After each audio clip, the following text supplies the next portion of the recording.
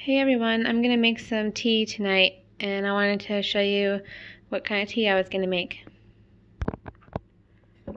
I'm going to use this cinnamon stick and some allspice, and I have a coconut chai tea, peach tea, and then a regular vanilla chai tea bag.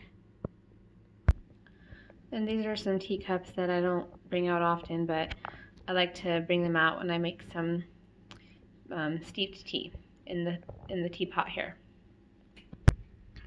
Okay, so I just poured the hot water in, and I have to put the cinnamon stick inside the pot, and then I'm gonna put the allspice in, and then the lid.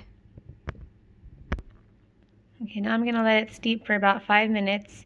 I also wanted to mention I did put some raw unfiltered honey in there, about 3 tablespoons. And I'm going to cut up these apples and pears to have with the tea on the side. Okay, the tea is ready. I gave it a try, and it's very good. And I got all the apples and pears cut up. So thank you all for watching, and I hope you have a wonderful night.